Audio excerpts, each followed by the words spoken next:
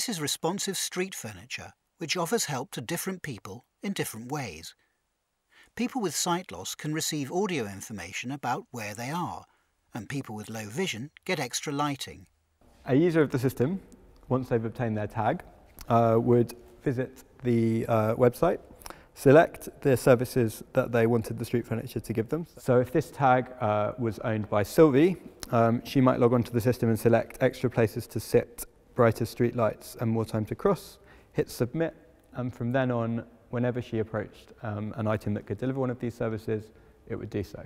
Once the tag's been detected by the street furniture, we can obviously program in different responses. So things like the monolith sign behind me, we can make the map light up if the user needs a bit more contrast to be able to see the information.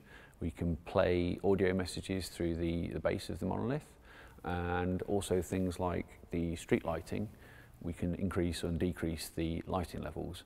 So again, people get better tonal contrasts.